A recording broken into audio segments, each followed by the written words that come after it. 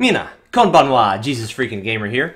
This has nothing to do whatsoever with the Bible, but I finally got a little some picture in my profile pic instead of just the J for JesusFreakinGamer. It's a picture of Kaori Miyazono at the moment, and wonderful, delightful little anime called Your Lie in April in Japanese. That's Shigatsu. Oh, come on. Shigatsu wa Kimi no Uso. There we go. Your Lie in April. Shigatsu wa Kimi no Uso, and it's just a delightful little anime. So yeah, obviously, I'm a weeaboo, huge otaku, love anime, no apologies, and I get on to the Word of God. But I was just, since I finally have a profile pic, I've been on YouTube since April, and I finally have a profile pic, and I'm a little excited. So I was like, I'm gonna share that. I need to share this in the video, and it's a good anime, perfectly good. I have no problem sharing that in a Bible thing. On to the Bible. It's 2 Chronicles chapter 2, verse 1. Then Solomon determined to build a temple for the name of the Lord and a royal house for himself.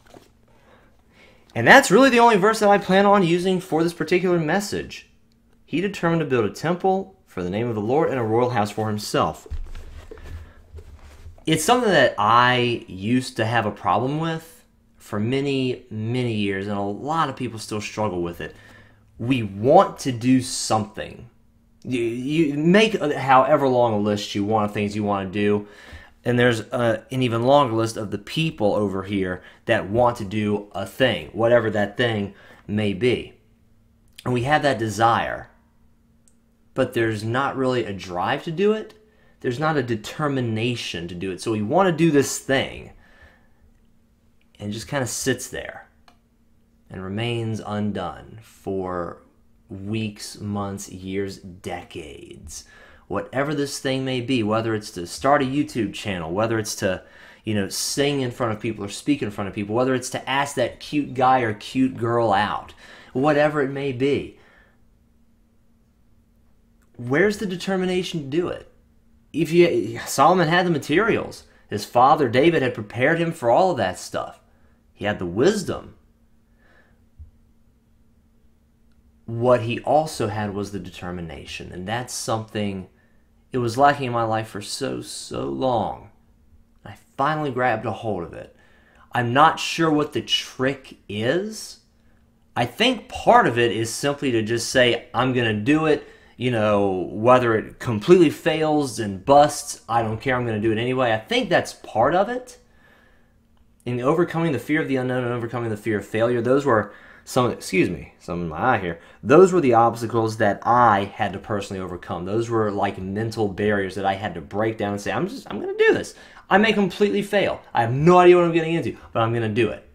I just grabbed it with both hands and I said, I'm going to do this thing.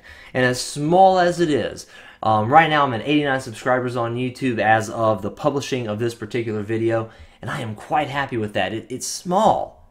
It's really tiny. It's definitely not a business at this point, really only a hobby. But I try to treat it as a business. I try to do things regularly. Well, at least on a semi-daily basis. So all of my personal flaws are still here. I'm still me. But I've got that determination now. I'm starting to build something.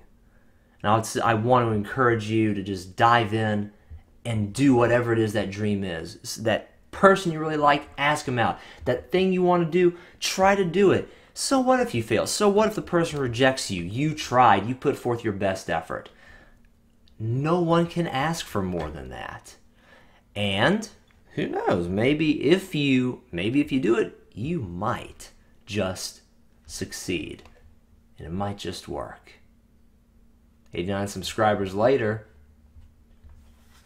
I'm not like some huge success or anything, but I'm not a failure either. Thank you guys very much for watching this video. I love you. God bless.